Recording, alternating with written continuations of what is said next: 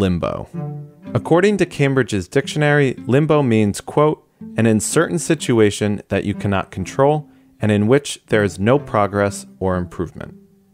In football, Newcastle fans have been stuck in their own version of limbo for the last 4 months.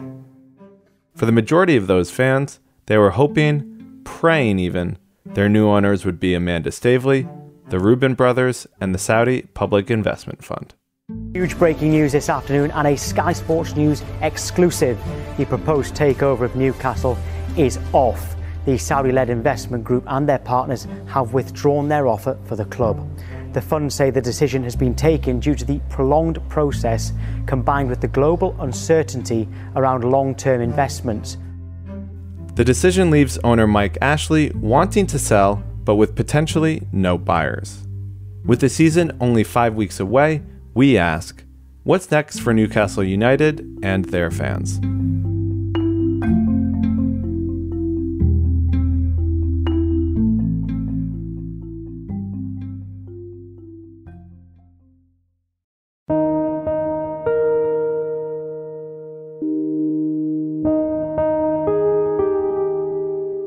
It's been an emotionally draining process. It has been a real challenge to cover, and it's been even more challenging in the sense of dealing with fans because this is really jarred with the fundamentals of football. Liam Kennedy is a Newcastle United writer for JPI Media, and he is a co-host of the Mouth of the Tyne podcast.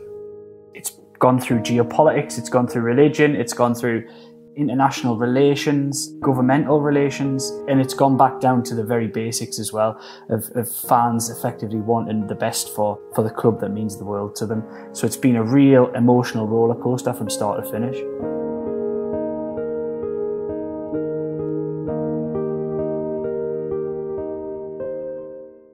Right now, as I'm talking to you, it is Tuesday morning. Can you give a brief recap of the last week or so? What has happened since last Thursday when the Saudi Public Investment Fund withdrew their bid to buy Newcastle?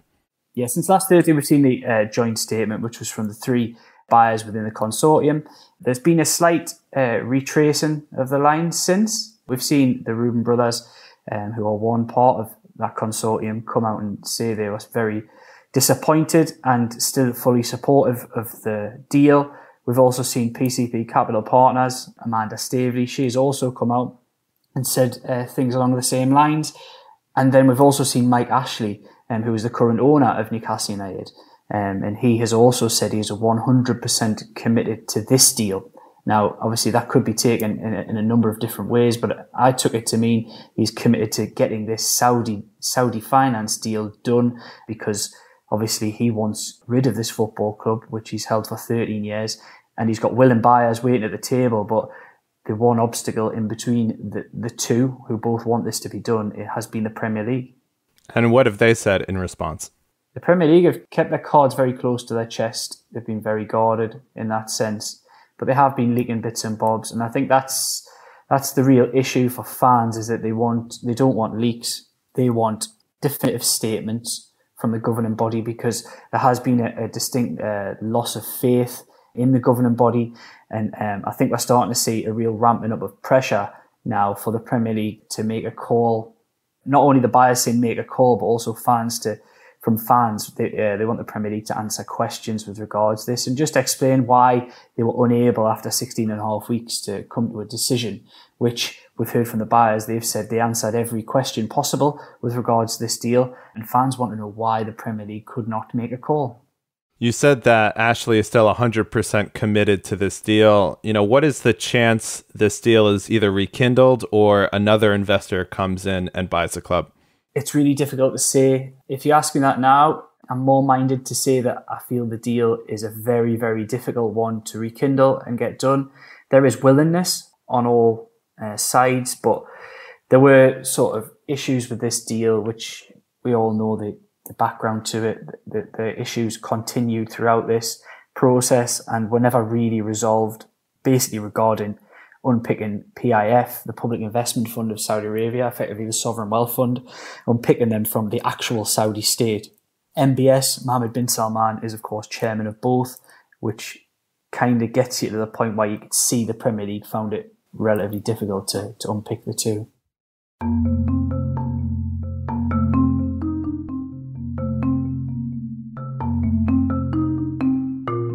Well, let's kind of go back a little bit to 4 months ago, back in April, when there seemed to be optimism that this deal would go through. At that time, were you optimistic? Yes, there was a real wave of optimism. I would say it's probably been the coronavirus lockdown narrative across the footballing world. And there was a real positivity. There was a positivity. This wasn't just based on picking through the owners and directors test and seeing how all that works and the regulations that need to be passed. A lot of fans have done that. There's been some great analysis out there by many people. And everyone came to the agreement that it didn't look like the buyers would fail this. So it was a common sense thing that people thought it'll be okay.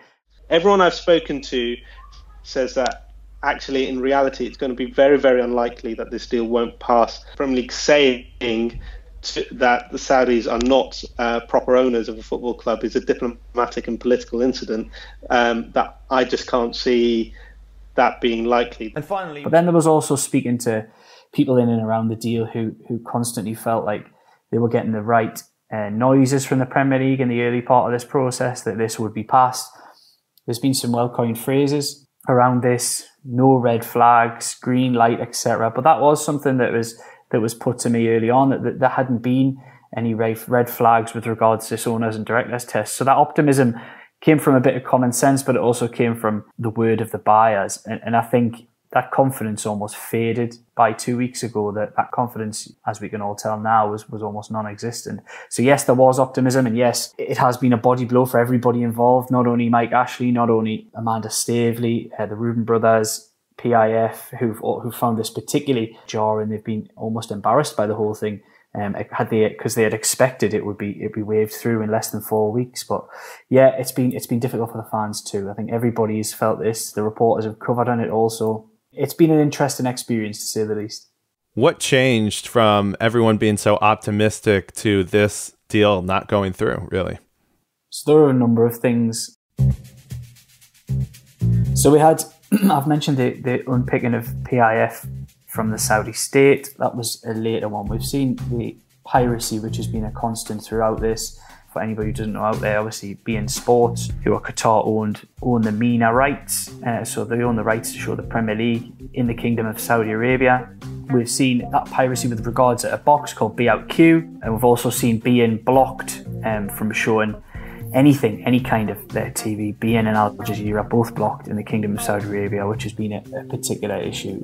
There's been the WTO reports. There's also been, I'm not meaning to brush over this at all, but I don't believe it was a massive factor within this takeover analysis. But there has also been the human rights thing.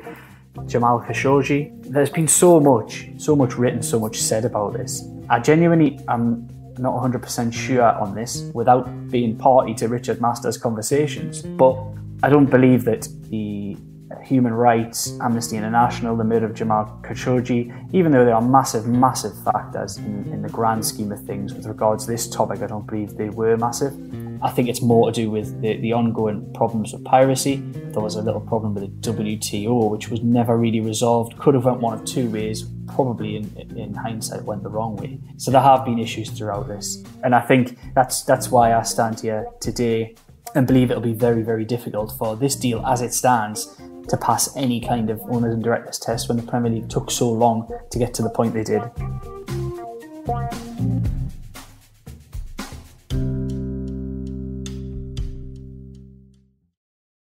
It's been described as the biggest and most outrageous piracy operation in history, which has been allowed to continue for the past 3 years. But that might all change now after the World Trade Organization, one of the most important international bodies of jurisdiction, issued its findings into the case of Saudi Arabia and the theft of TV broadcasting rights. You mentioned the WTO situation, and for me, that kind of seemed like maybe the silent killer in this story or for this deal.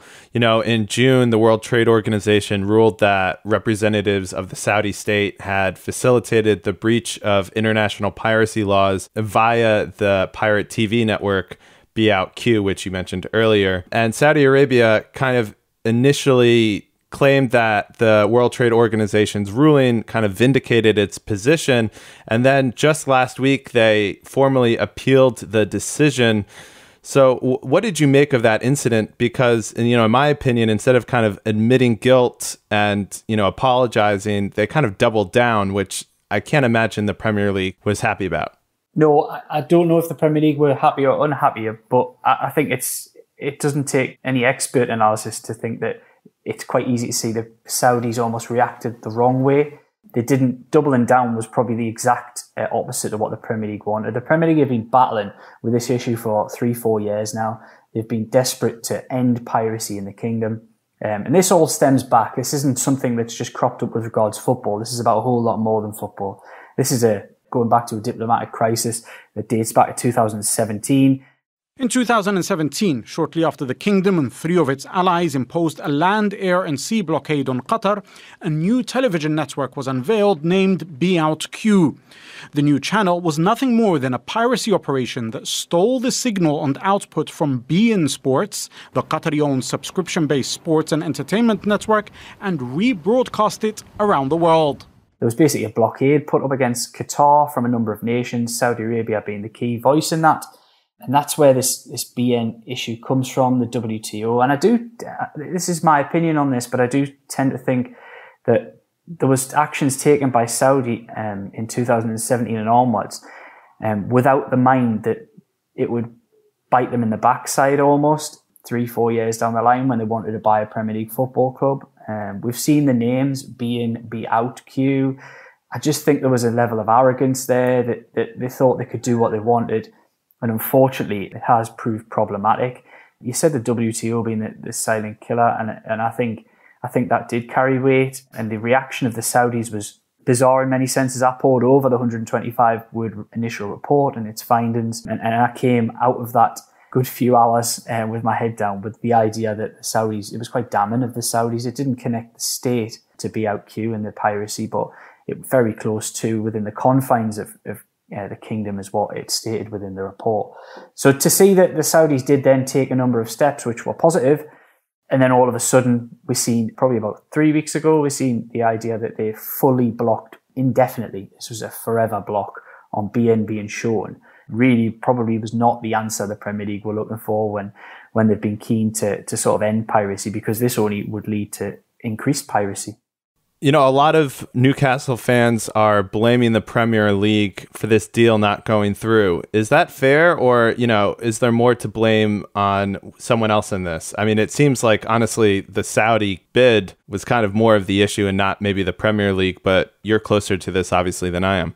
No, I genuinely believe you're right in that assessment, that the problems of this takeover are not the Premier League's, but the process and the way it's been conducted, the lack of transparency, is what's really angered Newcastle United supporters. Let's not hide from it here. They almost felt like a chance to dream again because of 13 years at this football club of pain. It's been a hope vacuum is how I would describe it. And I think people that door was opened again for some people, and I think that's where that anger comes from. And they're probably not going to take it out on the people that they want to still buy their football club. I think a lot of that anger comes from the Premier League in that sense. But one thing that has to be addressed is this lack of transparency. There are no organisations, to my knowledge, that have this absolute lack of transparency.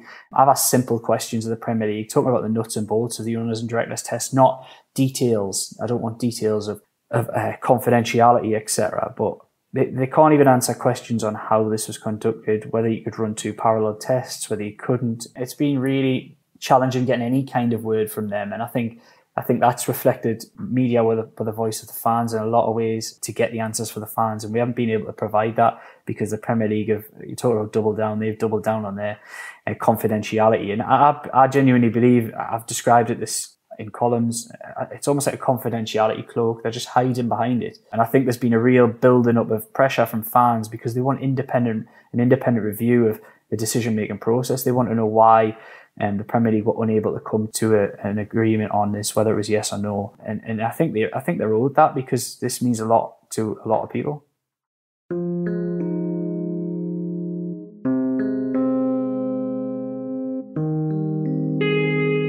So where does Newcastle go from here? Does Mike Ashley have any sort of contingency plan? No, I think you can tell by his statement last week where he said, never say never, we're 100% committed to this deal, but we have to get on with planning for next season under Steve Bruce. I think you could tell by the tone. We've never ever heard anything like that from Mike Ashley. It was via his managing director, Lee Charnley, but the club have stayed tight-lipped throughout this, and everyone kind of expected them to do so. But I think that was telling that Mike Ashley, he's been desperate to get rid of this football club.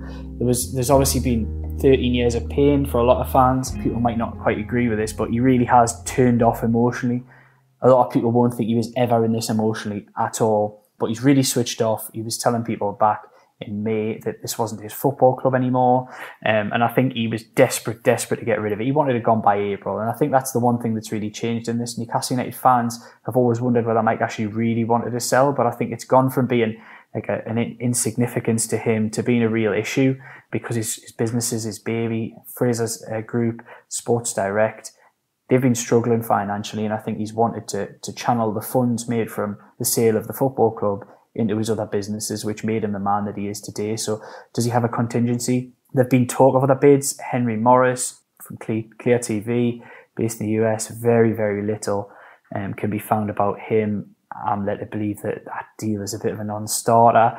There's also been talk of another American consortium. There's been talk of, we've seen James Pallotta. We've seen potential from the Far East. There's been a lot of talk, but not a lot of action. This was the deal that was almost done. I've taken criticism before, describing it as 99% done, but it was, because we've now been to the point where Mike Ashley's agreed to sell the club. He's agreed a deal, and it's been taken to the Premier League. We'd have to go through that long, laborious process again. Will there be a new bidder or potentially even a restructuring? And I think that's desperately something that Mike Ashley wants to avoid, because he's had enough. And I think as much as Newcastle fans can take positive from that now, the positive is that he's still here, and he probably will be for the short to medium term, should there not be any kind of concessions made by either Premier League or the buyers. Do you see this kind of hanging over the head of the club for, the next couple months and into next season? I mean, could we see this affect how they play on the pitch? Yeah, I genuinely think it could. I think that's a very real prospect. There's no end in sight of this. There is an urgency about it, but the Premier League have shown absolutely no urgency. This started out really in January. It started out in May last year, of course, initially, but it started out in January when things started to leak out with regards to this deal.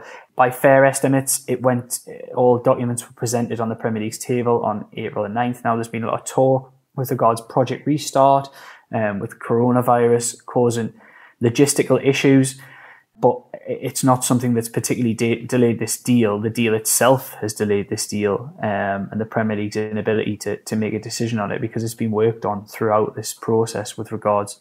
They've had separate legal teams working on it. There's been a question and answer sort of between the two sides of a constant nature throughout. I think it's going to be very difficult to resolve, and unless Mike Ashley can pull a rabbit out of the hat, which I don't think he's minded to do. I think he wants this deal done, then I think it's probably going to linger on for a little while. But that doesn't benefit anybody. It doesn't benefit the buyers, the sellers, or Newcastle United. It's probably only going to benefit their rivals within the Premier League, because I could see this club really struggling with this. It's going to be a hangover that is almost unshakable should it not get the green light. Are you a fan of football today? Then why not support the show and sign up to our new Patreon page? You'll get access to bonus episodes, full interviews, and extra content. Just go on Patreon and search Football Today. Now, back to the episode.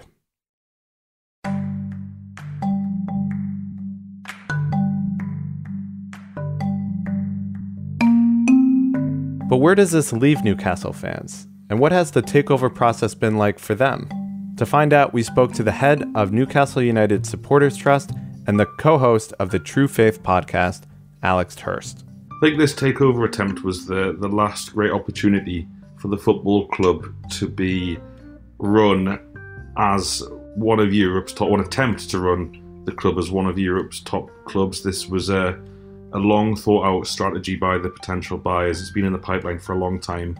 It's not the first time Amanda Staveley's tried to buy the club. And from everything that they have communicated through various media and through, I've had conversations with them, this was going to be big. I mean, this is going to try and make Newcastle United into the biggest club in Europe. And whilst people might not think that's realistic, it's a hell of a lot better aim than trying to finish 17th every season. Certainly as a supporter, you know, there was a lot of ambition and there was a lot of talking up the football club, whereas the current people who own the club talk it down a lot and talk about limitations and look at other clubs and we don't want to do this, we don't want to do that. These guys talked about what they did want to do, and that was encouraging.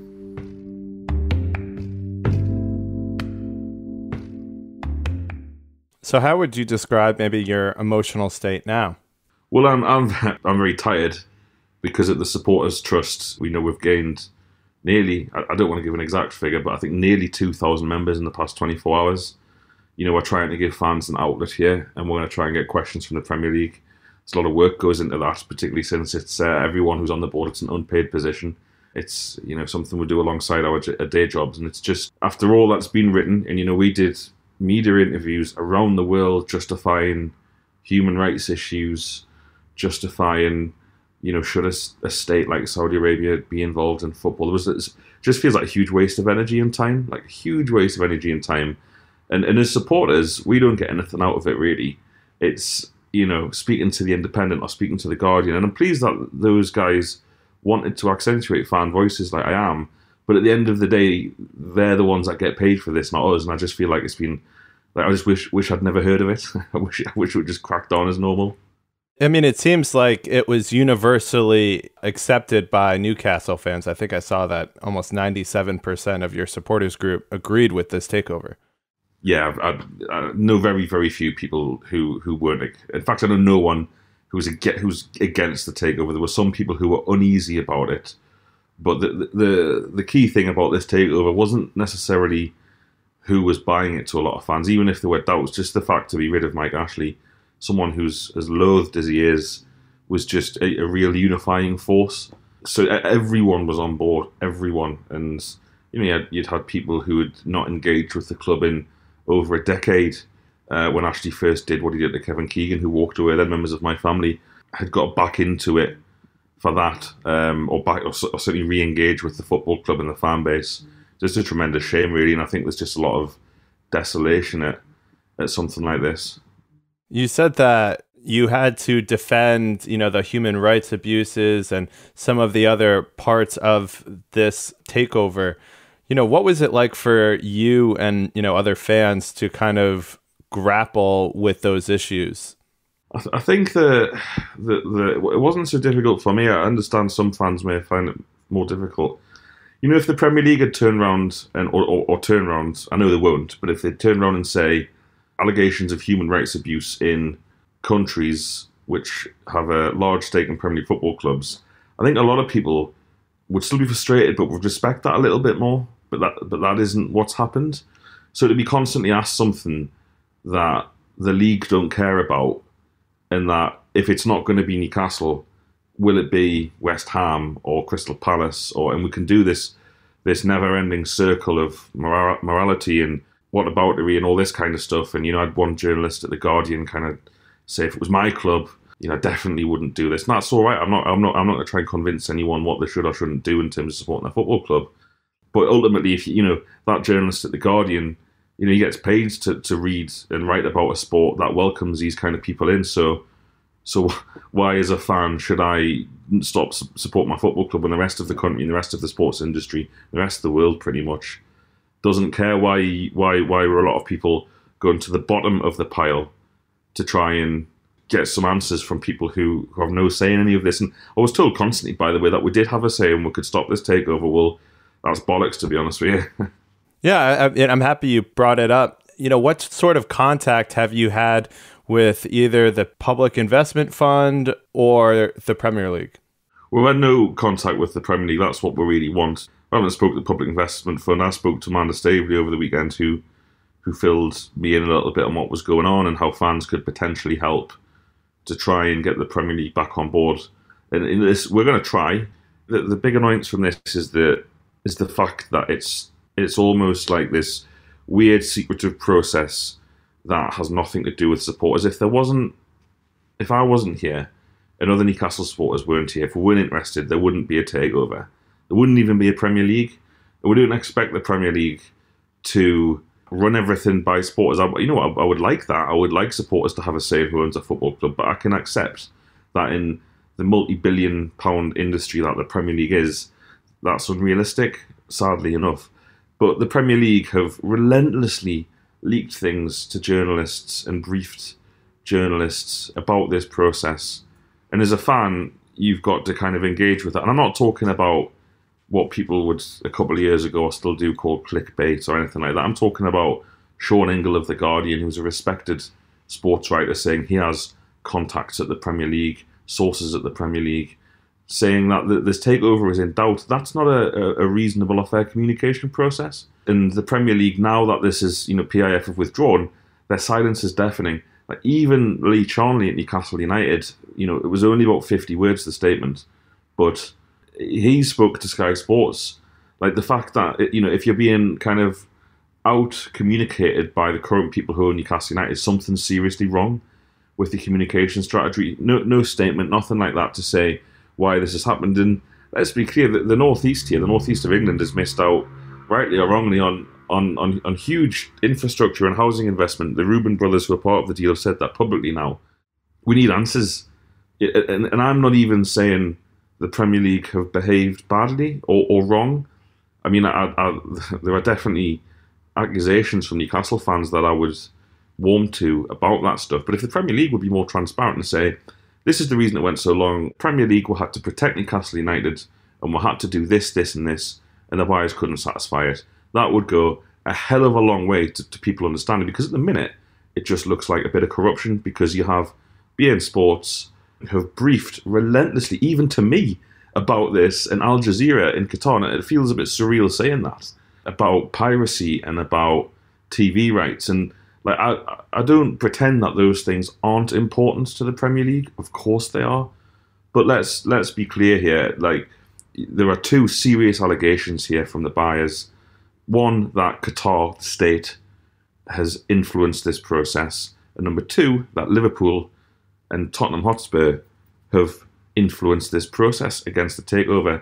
They're serious allegations, and I would like the Premier League to refute them. But then the longer they stay silent, the more you think, well, you can't refute the truth. So I guess what you're trying to say is that you would just like more transparency during the whole process. Yeah, definitely. And the Premier League hides a little bit behind non-disclosure agreements. And, we wrote to Richard Masters, who supposedly, along with a guy called Bill Bush, have been the key movers behind this kind of almost rejection of the deal, or the infinite delaying of any deal. And we got a response saying it's a confidential process. Well, now the buyers are talking about it, and now the sellers are talking about it. So why is it who's it confidential to? I kind of see the problem with them taking over this. Obviously, whatever's going on in that country is of huge issues, but that's not our issues. We're regular football fans who, we come week in, week out, want to see our club do well. That's another part of the world. I mean, if you look at every billionaire... Do you feel like, Newcastle fans have kind of been just a pawn in like a geopolitical competition, between